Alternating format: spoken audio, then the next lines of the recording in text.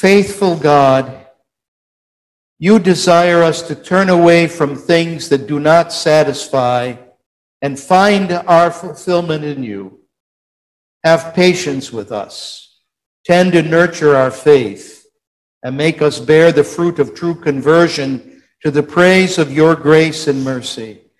Through Jesus Christ, your Son, our Lord, who lives and reigns with you and the Holy Spirit, one God, forever and ever. With you. The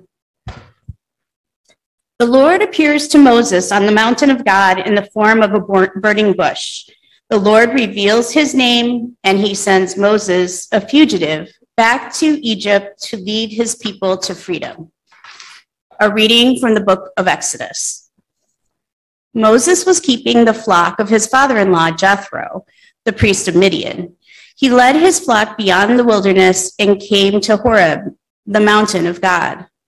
There, the angel of the Lord appeared to him in a flame of fire out of a bush. He looked, and the bush was blazing, yet it was not consumed. Then Moses said, I must turn aside and look at this great sight and see why the bush is not burned up.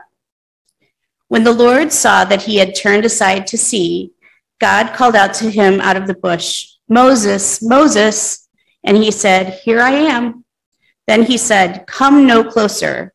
Remove the sandals from your feet, for the place on which you are standing is holy ground. He said further, I am the God of your father, the God of Abraham, the God of Isaac, and the God of Jacob. And Moses hid his face, for he was afraid to look at God. Then the Lord said, I have observed the misery of my people who are in Egypt. I have heard their cry on account of their taskmasters. Indeed, I know their sufferings, and I have come down to deliver them from the Egyptians and to bring them up out of that land to a good and broad land, a land flowing with milk and honey, to the country of the Canaanites, the Hittites, the Amorites, the Perizzites, the Hivites, and the Jebusites. The cry of the Israelites has now come to me. I have also seen how the Egyptians oppressed them. So come, I will send you to Pharaoh to bring my people, the Israelites, out of Egypt. But Moses said to God, Who am I that I should go to Pharaoh and bring the Israelites out of Egypt? He said, I will be with you, and this shall be the sign for you that it is I who sent you. When you have brought the people out of Egypt, you shall worship God on this mountain. But Moses said to God, If I come to the Israelites and say to them, The God of your ancestors has sent me to you, and they ask me, What is his name? What shall I say to them? God said to Moses, I am who I am. He said further, Thus you shall say to the Israelites, I am has sent me to you. God also said to Moses, Thus shall you shall say to the Israelites, The Lord, the God of your ancestors, the God of Abraham, the God of Isaac, the God of Jacob, has sent me to you. This is my name forever, and this is my title for all generations. The word of the Lord. Thanks be to God. We will read the gradual psalm responsively, splitting at the asterisk. O God, you are my God. Eagerly I seek you. My soul thirsts for you. My flesh faints for you, as in a barren and dry land where there is no water. Therefore, I have gazed upon you in your holy place, that I might behold your power and your glory. For your loving kindness is better than life itself. My lips shall give you praise. So will I bless you as long as I live. And lift up my hands in your name. My soul is content as with marrow and fatness. And my mouth praises you with joyful lips. When I remember you upon my bed. And meditate on you in the night watches. For you have been my helper. And under the shadow of your wings I will rejoice. My soul clings to you. Your right hand holds me fast.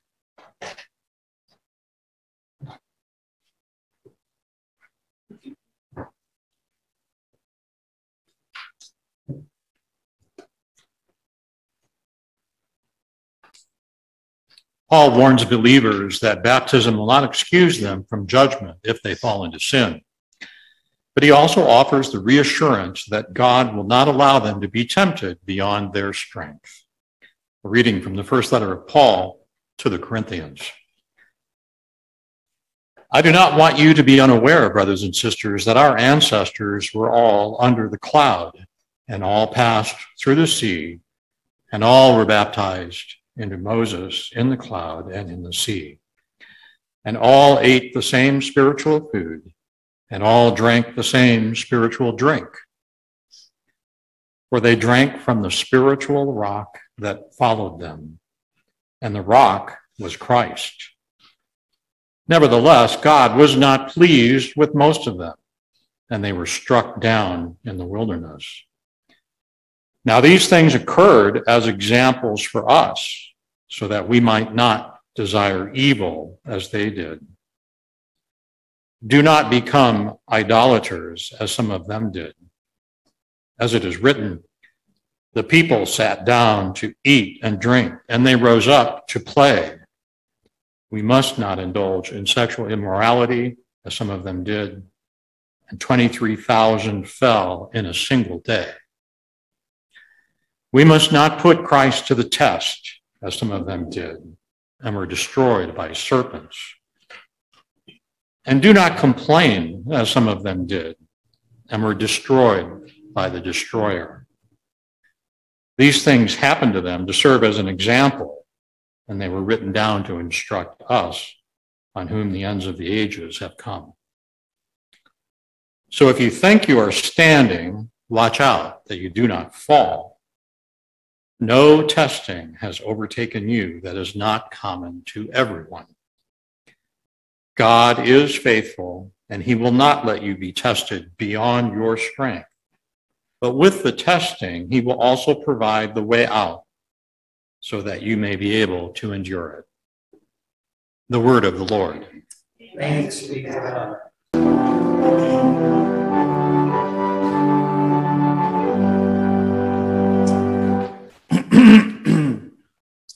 The Holy Gospel of our Lord Jesus Christ according to Luke.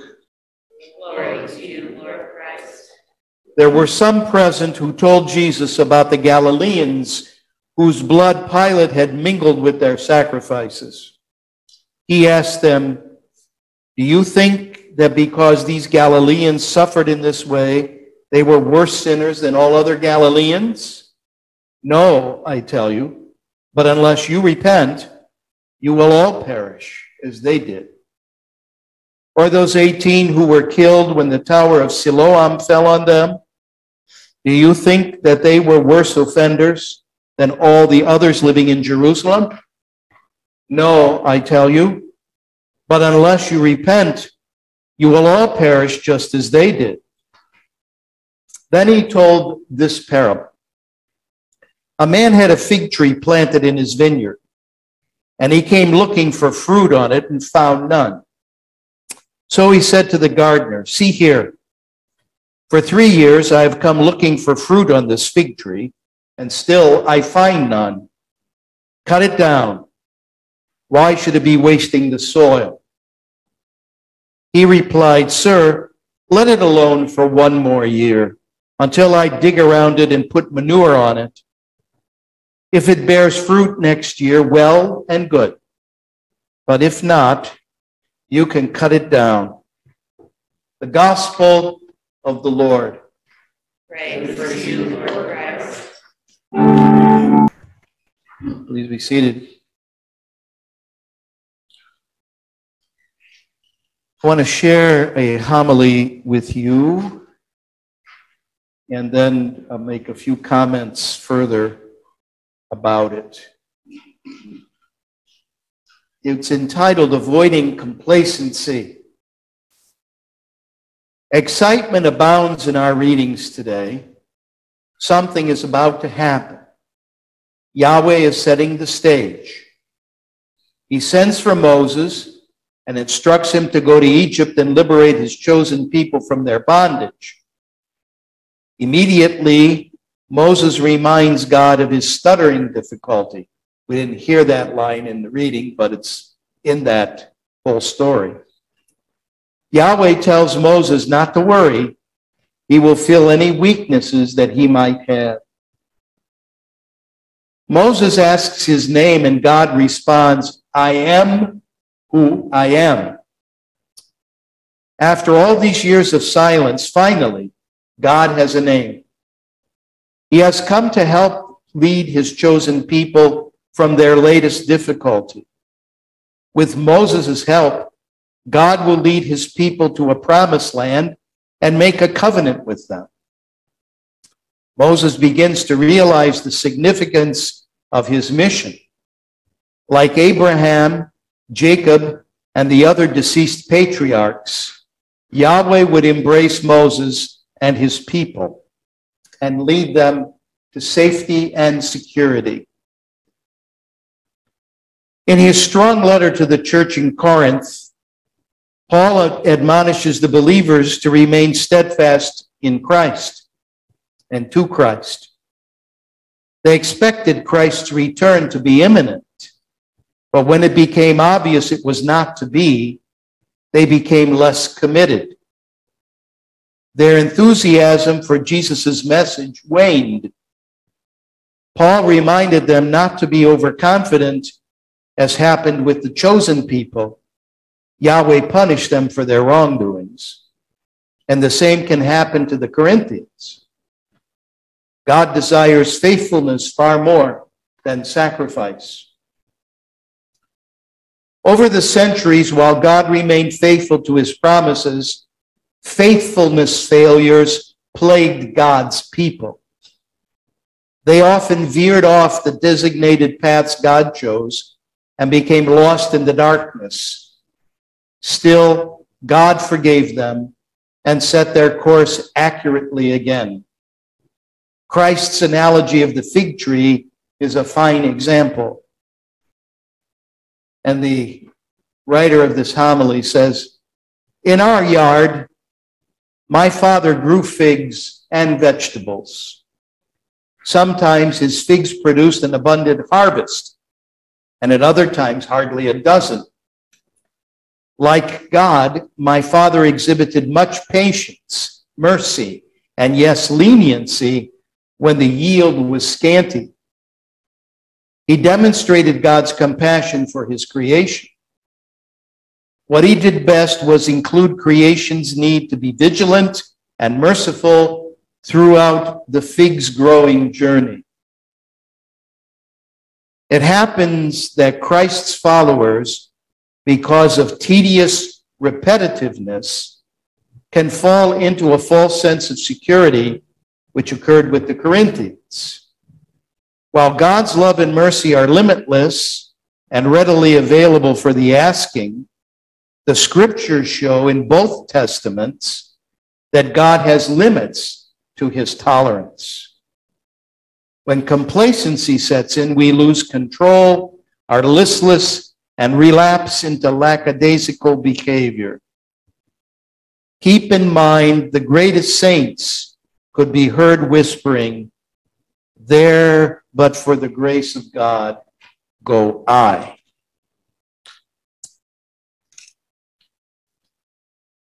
In the season of Lent that we find ourselves, we have opportunities given to us to be more, perhaps more truthful with ourselves and with God than we are in the rest of the year. We should always be truthful with God and with ourselves, but Lent sort of prods us and pushes us more in that direction. And I guess that the main concern that struck me while I was preparing for today was the idea of God's mercy not being infinite, meaning that God's mercy is God's mercy. We have to reach out to receive it. You just can't presume that it's always going to be there, because sooner or later, if we never respond, it's not going to be mercy for us. It's going to be something that we lost out on, a missed opportunity. That's what that complacency is all about.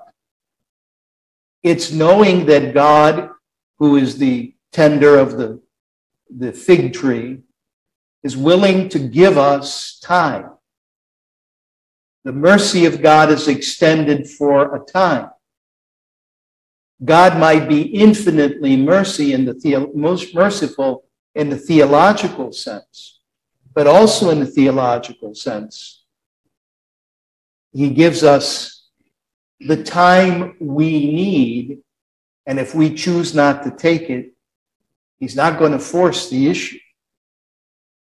So we're here this morning because we believe that we need to be here and that we want to be here and that God needs us to be here, and we want to be here because God wants us here. Chances are we won't have an experience like Moses with the burning bush, that God will somehow reveal himself to us in some dramatic fashion. But we have offered to us all the time, but with special concentration in Lent, opportunities to have a closer encounter with this Lord of ours, with this God of ours. We have opportunities that many people don't take advantage of. If you are able to receive the texts on your cell phone that we send out every day during Lent, and you're not getting them right now, let us know. And we'll make sure that you get those little reflections every day on a scripture passage from the day that might help you in your journey towards Easter. We have the Eucharist celebrated every day of the week, but very few people take advantage of that. Some can't because of schedule or whatever, but those who can many times don't. Maybe they don't think of it, or it's not really the thing that they want to be doing. But yet it's offered as a way to continue to grow in faith. And there's the Wednesday evening prayer with the reflection.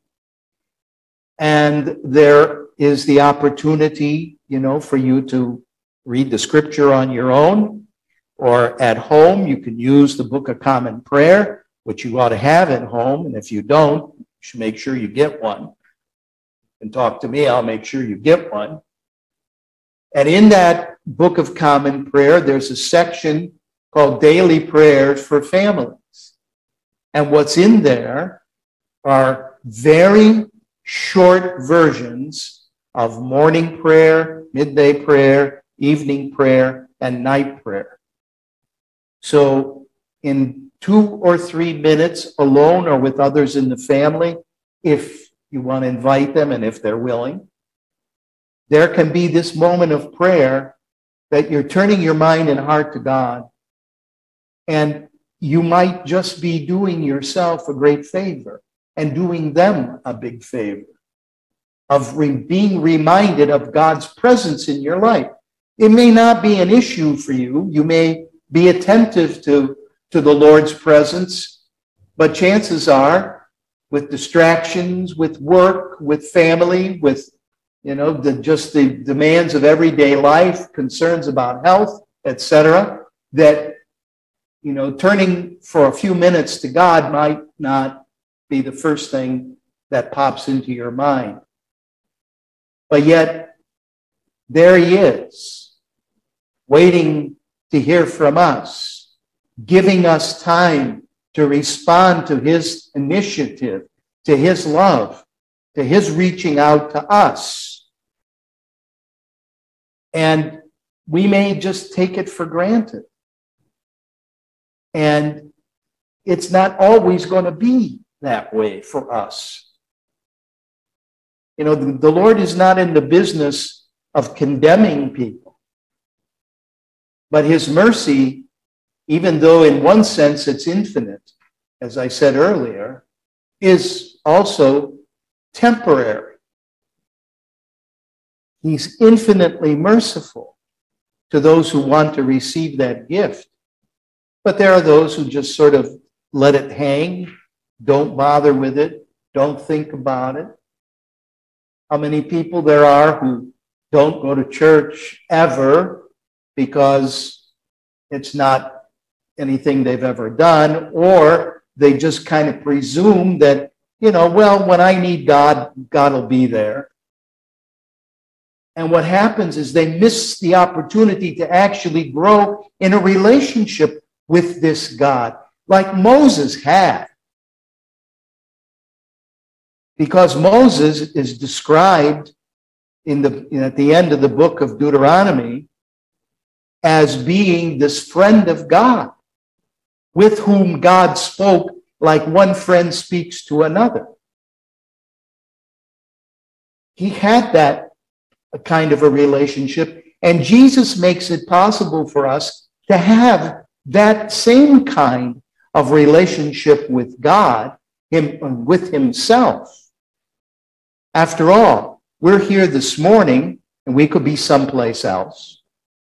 We're here this morning, and Christ comes to give himself to us in Holy Communion to remind us of the desire that he has to draw us more deeply into his life, and that hopefully the desire we have to draw him more deeply into our lives, so that we can experience a little more this closeness to the Lord, this renewal and strengthening of our faith, and giving us the courage to share that faith, to invite others in the family to pray, to be somehow or other willing to mention the name of God other than in a swear word.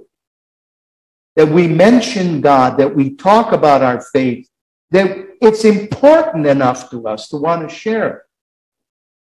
We all have to face different situations, and we have to make decisions on how we do things, how much time we have, what we're able to do because of limitations of health and circumstances, etc., etc. Well, the one thing we have to avoid doing is taking our faith so much for granted that we just sort of allow it to sit there and we don't do anything except maybe go to church on Sunday. And maybe we don't do that with any kind of consistency. And so the Lord calls you and me, where we are right now, to go more deeply into this life and relationship with him, so that we can continuously be formed in his image and likeness, because that's ultimately what God wants for us. All the good that we do, all the good that the church can do and does do and has done over the centuries, all of those things are marvelous in themselves, but ultimately they need to flow from converted hearts and minds, and loving God and trying to demonstrate that love by loving others in our actions, our words, etc., etc.